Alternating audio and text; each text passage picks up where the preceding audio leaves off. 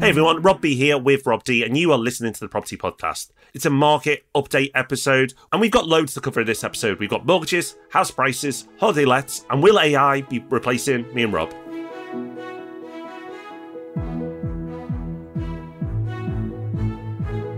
Hello and welcome to the show where we take time out from advising a multi-million pound property fund, which you can learn about at portfolio.co.uk, and organising hundreds of property transactions every year, and we bring you some of what we learned along the way. In a market like we have now, it's never more important to know and understand what's going on and understand what's really going on, get beneath the headlines and really get to grips with what's happening in the market and what you should be doing as a result. That is exactly what we're going to be doing for you in this episode, and that's what we always endeavour to do for you. So if you're not already subscribed, now would be a great time to make sure you do that. So before we get into the episode, make sure you're following us on Apple Podcasts. You can hit the little plus button, or on Spotify, you just hit follow, or whichever other player you use. I'm sure you can figure it out. But do make sure you're following along so you can stay informed and make better investments. So a few weeks ago on the podcast, we put out the bat signal. We put out a call for people who were working in fintechs who wanted to grow our network. And it was brilliant. We got so many great responses back. I think I've been through and replied to all of them now. It took a while. And we've made some amazing connections. It's always so good to be reminded of all the interesting people who listen to the show. And frankly, to use it for a bit of networking on our part. And so, Rob, it was so successful, we're going to do something similar again. Yeah, we've had this in the works for a while.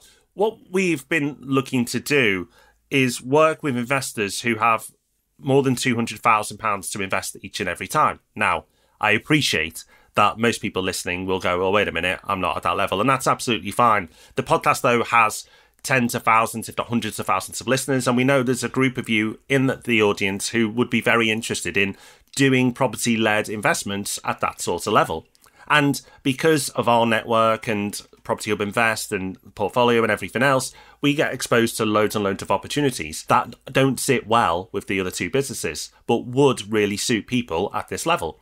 So we do know that investments of at least 200k each and every time is not for everyone, but that's why we've created the other businesses to help everyone. And this is the last sector we hadn't cracked.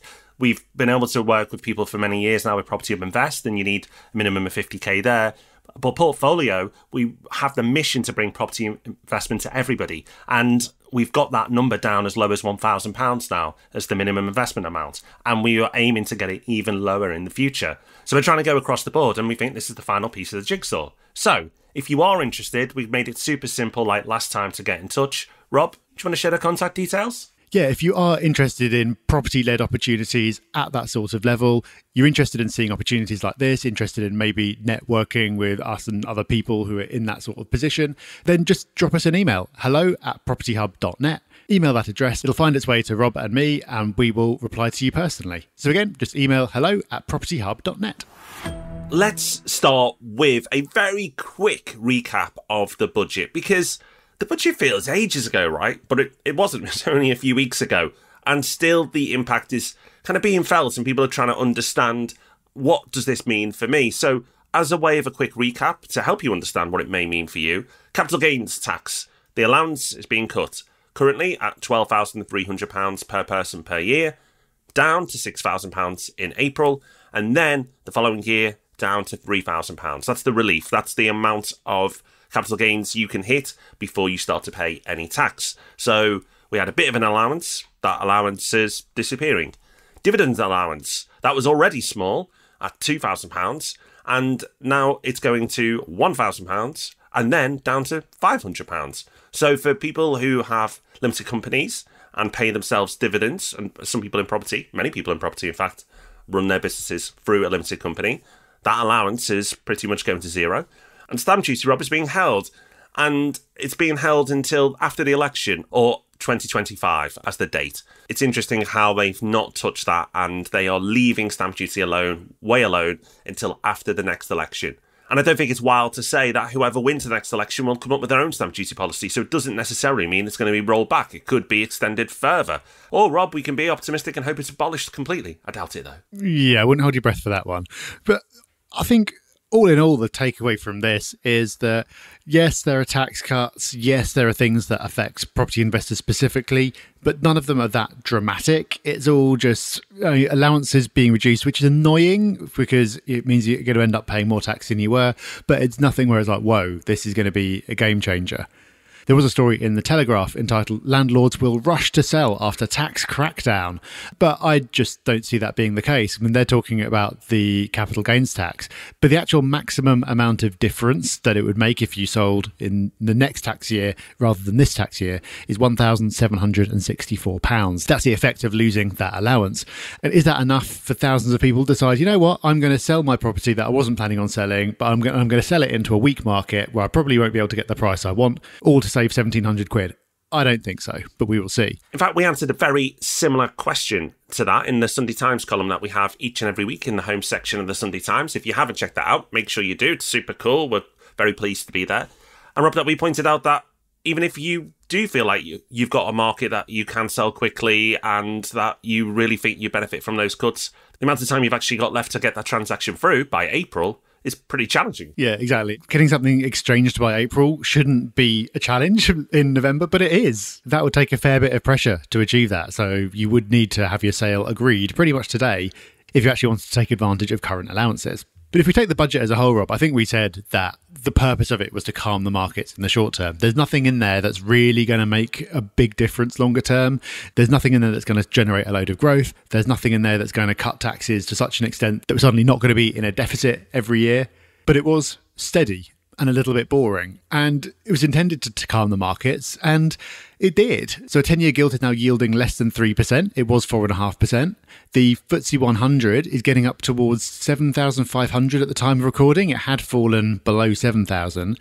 And a 5-year credit default swap, which is basically a proxy for like how much do people think that the UK government is going to default, the price of that has fallen 78% from a month ago. So just 3 indicators there showing that the markets have calmed down.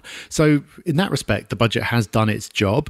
And of course, when it comes to mortgages, which has been such a hot topic for the last couple of months, those are all a very good thing with regards to the possibility of rates coming back down again. Yeah, there's so much happening in the mortgage market right now. And last week we had a mortgage market update. And we had a mortgage expert on the show, Kelly Rule, who took us through everything that was happening. And one of the things that she suggested, and we've been suggesting as well, is that, don't panic, things will improve. And if you can wait, do wait.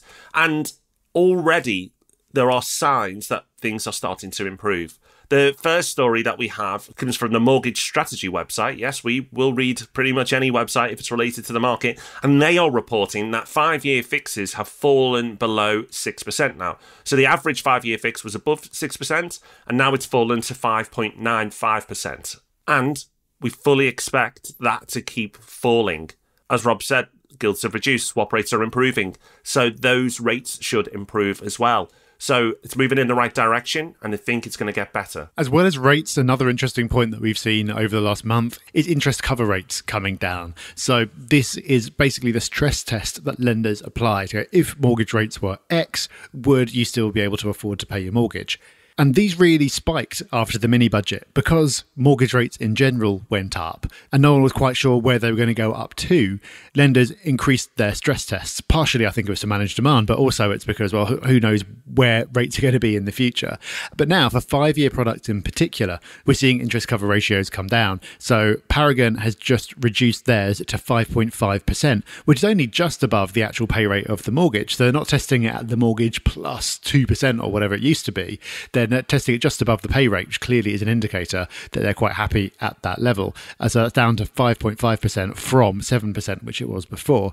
Accord has also reduced theirs. Theirs is still higher at 6.5%, but that's been reduced as well. So the signs are pretty good for rates and stress tests to continue to improve as long as nothing crazy happens in the economy, which seems like it shouldn't now for the next little while at least, but if there's one thing we've learned from the last however many years is that you don't bet on stability.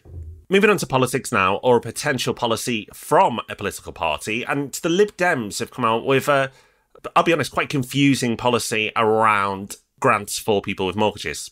So, if you have a mortgage currently and it goes up by more than 10% of your income, then you would potentially qualify for a £300 grant, or up to £300 grant to help with those mortgage payments.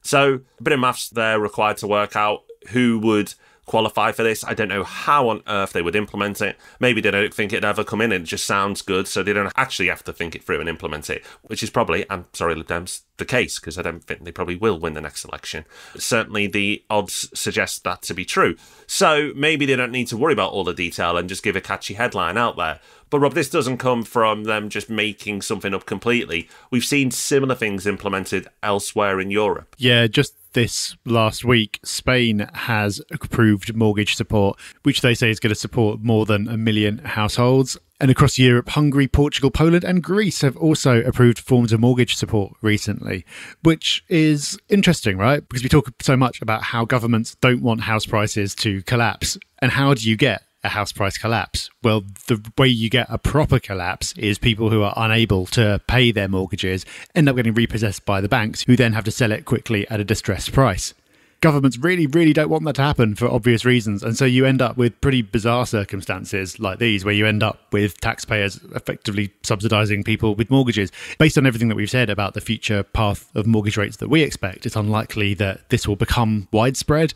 But I just think it's interesting that it's being talked about. It is interesting. And it's not just the Lib Dems who want to protect homeowners. The Tory party, when putting out their budget, also said they want to look after and protect homeowners and the property market. I'm paraphrasing slightly, but that was what they came out and said, and that's one of the reasons why they held stamp duty, and they are keeping an eye on the property market. The Bank of England have also talked about how they don't want the property market to get into trouble. So all the key stakeholders at the top who can influence what happens to property prices are very motivated to make sure that the properties remain stable and don't crash, and actually maybe even perform reasonably well over the coming years. And again, we talked about it before, but they are incentivized to make sure that happens. If they want to win the next election, they can't do it with a property crash. They've got no chance. You could argue at the moment they've got no chance anyway, but they've got 2 years to try and repair their reputation and get people bought in again. And one of the things they can do to aid that is make sure that property prices don't crash, and possibly it would be beneficial to them for property prices to even go up over the next few years, so people feel a little wealthier. It's going to be interesting. I'm also, though, slightly concerned that there doesn't seem to be much talk around protecting people with rent, because it's actually cheaper to own a property in terms of percentage of your income than it is to rent. And we've talked a lot about rents going up at the moment, so I feel there's a missed opportunity there to bring out policies that look after people who rent. Of course, I'm not advocating for rent caps or controls or anything like that, but if you're proposing to dish out grants for homeowners, maybe it's only fair that you would do the same for people who are renting. Or maybe you should just leave it alone and try and find better ways to help people not feel so stretched. Let's move on to talking about house prices more directly. And there's been data out in the last couple of weeks from the Royal Institute for Chartered Surveyors, which says that more RICS members, so surveyors basically, report prices falling rather than rising, but only by 2%. So very slightly more people reporting price falls rather than price risings, which is the first time that things have been in that direction for 28 months. It also talks about regional variation, which is something that came up in Zoopla data recently as well, talking about prices performing differently in regions that are particularly exposed to borrowing costs going up, expensive areas like London and the South East basically, compared to other areas. But I just thought it was really interesting that it is only 2% reporting more falls than rises. And we've looked at a few data points in the past, and this is just another one, which kind of shows how what's happening on the ground is a bit out of line with what the sentiment is. So the sentiment around everything at the moment, Rob, we've talked about this recently, just like talking to people the sentiment around everything is terrible, like so negative. And when it comes to housing, the consensus seems to be that basically a crash is already underway. Most people probably believe that's the case, which again is just crazy because it's not that long since we were saying, hey, there's a boom going on and no one's talking about it yet. But in reality, if you look at the indicators, it's not happening. It's not happening at the moment. I'm not saying it won't. We haven't got into our predictions yet. But I just think this kind of disconnect between what's actually happening and what people believe is happening is more pronounced than I can remember it being for a long time. It's really interesting. Location is a new series out at the moment. And of course, I'm watching. Love you, Kirsty and Phil, if you're listening. And it was recorded earlier this year when the property market was on fire. And every episode at the moment is them competing with multiple buyers for every single property that they're looking looking at and how people are just missing out and being outbid and just can't get that next home or even on the ladder because of the crazy market. And then you step away from the TV show into the media today and it's all doom and gloom. It's not long now until we'll be making predictions for next year and, of course, reviewing our predictions for this year. It's been a very interesting year, so we'll have to see how we've done there. But a mini prediction for you is that if a market crash or even noticeable falls don't happen over the next few months, I can see less people buying into the idea and sentiment starting to change, particularly in the new year when people are just generally more optimistic anyway. I really wouldn't be surprised if that happens, that we have a new year bounce or bounce in certainly sentiment anyway, and people go, oh, okay, it's not crashing, and maybe it just moves to they're stable or they might rise slowly. But I can see that shift happening if something doesn't actually change with the data soon. Properties just aren't coming onto the market. The amount of properties coming onto the market now is so small. That trend will only continue over the next month and a half as we come into Christmas and holiday seasons because people just aren't as interested. But in the new year, people will be again. And I imagine properties will come back on the market, particularly those who've been held back at the moment. People who've considering selling have probably said to themselves, let's wait to the new year. So I think the new year is going to be a really, really interesting time for the UK property market and the sentiment around it. So I guess that's sort of a mini prediction that if nothing happens with the data, we don't see any meaningful crashes or corrections to property prices, that January we'll see that bounce, we'll see that lift, and people will start to feel better. We will see. We will. I think that's so true. I think it's a really interesting point. And just to build on that a bit, there's this idea that you only get a price crash when no one believes there's going to be a price crash. Almost by definition, it has to be something that takes people by surprise. So if there isn't much of a correction now, then you're going to get people into the mindset of, property prices are never going to fall, are they? At which point everyone piles in, which of course then does set up the surprise crash for a few years' time, which would then keep the cycle right on track. Not saying that is what's going to happen, but you could certainly see how it could. The missing ingredient there, of course, is bank credit, which needs to be present as well. But we've already talked about the political imperative to get things going, get everyone feeling wealthy. So maybe there'll be some things done there as well. We will see, but it's going to be a very interesting predictions episode when we get there in about a month's time. You might not know it, but in the background to this podcast, we run a business called Property Hub Invest that helps investors build portfolios. We use relationships that we have with some of the UK's best developers to secure properties at a discount and make the whole process super hands-off. So if you want to invest in high-quality properties for the long term and not take up any of your time doing it, then you can check out Property Hub Invest at propertyhub.net/invest. So moving on now, onto every property investor's favourite subject, EPCs, Rob. We all love them. But it turns out they are no longer fit for purpose. Well, that's what the Royal Institute of Chartered Surveyors is suggesting anyway. Yes, RICS have said that EPCs are not fit for purpose and the public don't understand what they are used for. That's the quote. And I completely agree. And in the past, I've reported on stories about how lots of tenants are choosing properties specifically on the basis of their EPC rating. And I've said, I just don't see how that's the case. I've personally never met anyone who's done that. And it seems that the research that RICS have done agrees with that. I don't think most people who aren't in property really understand what they are or what the point of them is or even looks at it. And within property, they're widely hated because you get such bizarre things. You can get them done on neighbouring flats that are identical and get different ratings. You can get the same property rated differently by different people on different days. And because of the way they're calculated, you can make actual improvements to their energy efficiency, which then decreases their rating. So Rick's here calling for a shake-up in EPCs. I think that would be welcome. Will it happen? Don't know. So on to holiday lets now. And the North Yorkshire Council are trying to tackle holiday lets because they believe it's a blight on their area and their towns. And Whitby and Scarborough will be among the first in England to adopt this policy, and the policy being a doubling of council tax for those with holiday lets in those regions. Wales and Scotland have come up with their own policies to tackle holiday lets. I think the news here isn't so much the doubling of council tax, because I don't think that would be enough to deter anybody from buying a holiday let in those areas. But I think it's the sentiment and the willingness to try and tackle them and address the issue.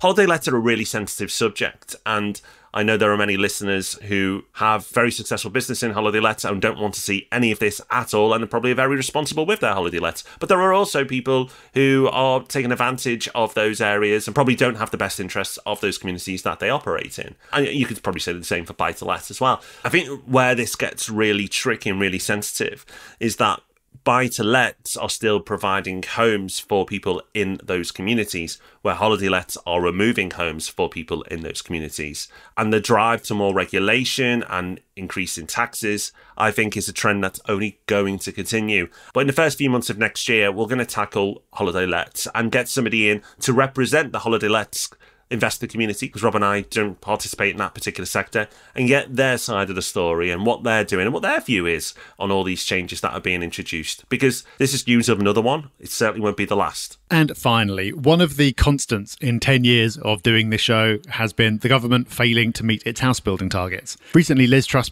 had a clever way around this, which is by not having a target at all.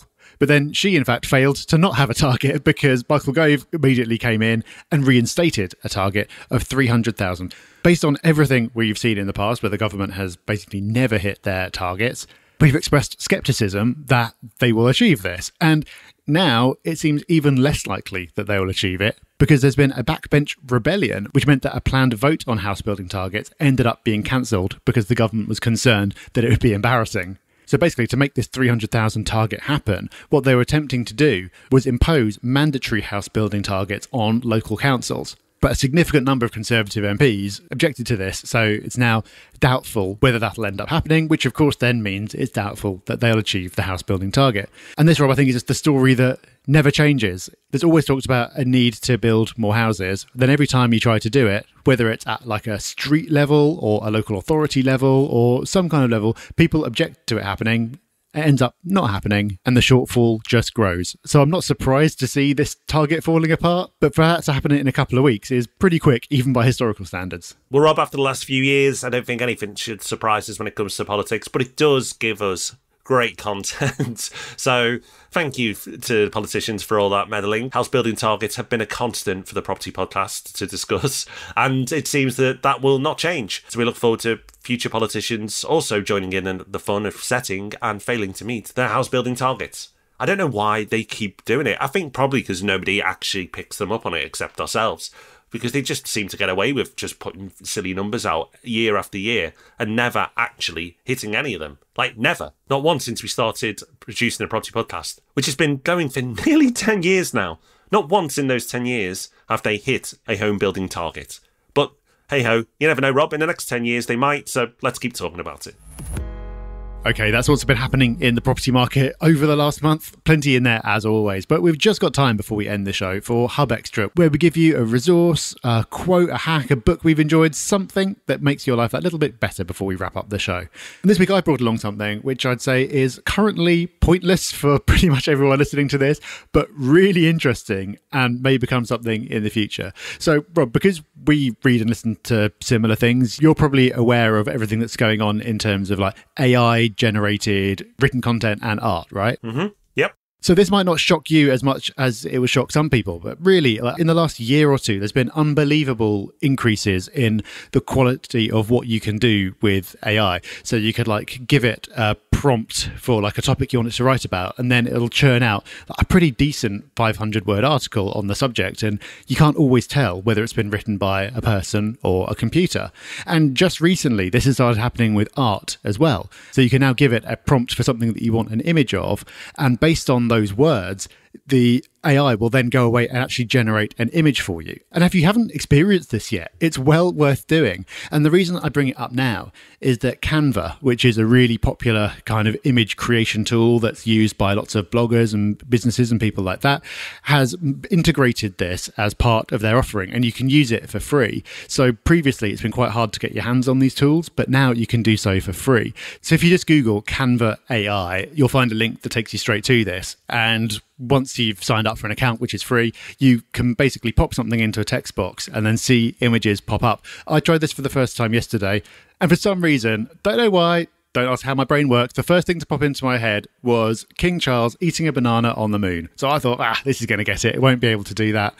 What should I get back a few seconds later? But a pretty decent cartoon image of King Charles eating a banana on the moon. A could not believe it. Like, what it could do is just unbelievable. And I'm using it for silly purposes, but I think it won't be too long until you can actually do some pretty serious stuff with this. And I don't know what it means in terms of putting artists or photographers out of work or whatever. I don't know what it means in terms of being able to like fake things that hadn't happened and like make out and like describe an event that didn't happen and get an image of it as if it did. The implications are kind of beyond me. It has nothing to do with property, but I just think that this is amazing. And now it's free and easy to go and have a play around with. I think you might as well and just kind of blow your mind a bit. It is incredible, Rob, what's happening with AI. And maybe we should be worried because there's AI with voice as well. And if it takes enough data in of a particular podcast or audio source, AI has the ability to recreate those voices and put stuff out. So it's maybe putting us out of business in the near future as well. I'm sure it won't take too long in terms of the technology leaps needed to match us and probably not much further to surpass us as well. It may produce Dan's life a lot easier when it comes to editing as well. It probably won't make anywhere near as many mistakes. So AI is definitely an area of the tech world to keep an eye on. It doesn't seem to get talked about as much as it should because the stuff that is happening out there is absolutely crazy and it will impact all our lives at some point. In the not too distant future, this isn't far away until AI is really making an impact on areas of our lives. So it really will happen and it will happen in the not too distant future. So getting ahead of this and understanding what it is and what's coming and how you can use it for good, hopefully, is probably good investment of your time. Plot twist, this whole episode was actually put together by a computer. We just typed in what's happened in the property market in the last month, and this is what you got. Oh, no, that's not true. But it could happen, and it would make our lives a lot easier if it did, so we will see. But that is us done for another week. We or our machine overlords will be back next week with another episode. In the meantime, let us know what you think. We are on all the socials at Property Hub UK, and you can learn more about Portfolio as ever at portfolio.co.uk. Have a great week, and we'll see you soon. Bye-bye. Bye-bye.